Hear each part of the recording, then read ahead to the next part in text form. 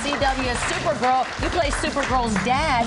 How do you like being the dad? I mean, you are Superman, dude. Yeah, Dr. Jeremiah Danvers. Now, it's actually kind of a surreal thing to go from being the guy to being the dad. I was 27 when I got the job as Superman, and Melissa, she's 27 now as Supergirl, and it shoots at Warner Brothers. It's really surreal to sort of be there. It felt like I was like here 15 minutes ago, and I was the guy, but now I'm the dad.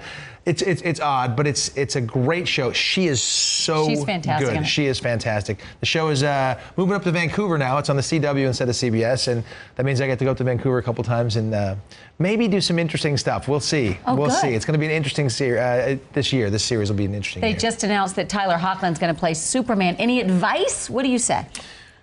Well, first of all, I'm a little disappointed it wasn't me. I wanted to play two roles. No, Tyler, my first piece of advice for Tyler is, because he seems a little more hairy than me, is that he's going to have to wax his chest.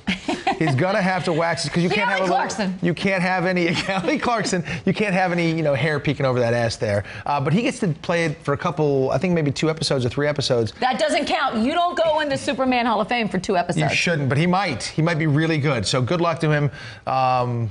Work out, stay fit. It's pretty cool. I don't mind that there's new Superman all the time. It's a good thing. Put back up that picture of you. Look at Dean in his outfit here. Let's just take in the goodness. Do you ever walk around at home like this? Like, Christopher, I look like a child. Say to your son, like, come on, let's go to get some coffee. I look so skinny. I do. I was so skinny. That's what it was like being 27, It's a little different ball of wax. No, I don't tell him to do that because he won't listen to me at all. I love the fact that Linda Carter's coming back to play the president. That's going to be really interesting. Linda Carter coming back. So check it out.